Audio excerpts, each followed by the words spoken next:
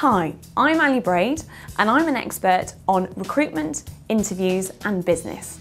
Today I'm going to give you some advice on how to ease your money worries.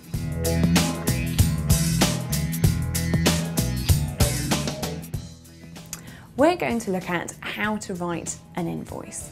First of all, make sure you've included who the invoice is going to and what it's for. For example, hours that have been worked, or specific jobs or orders that have been made with that company that owe you the money.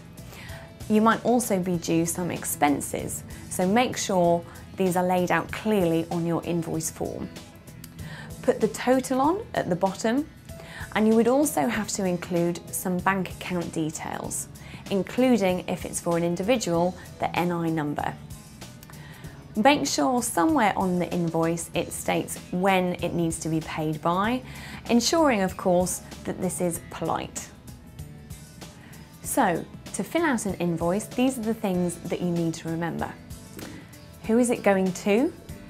What are they paying you for? Was it for a particular amount of hours or a specific job? Make sure any NI numbers and expenses are filled in, along with bank account details, and make sure in a polite way you put on your invoice when it needs to be paid by. And that is how to fill in an invoice. Make sure that you do have a reference number.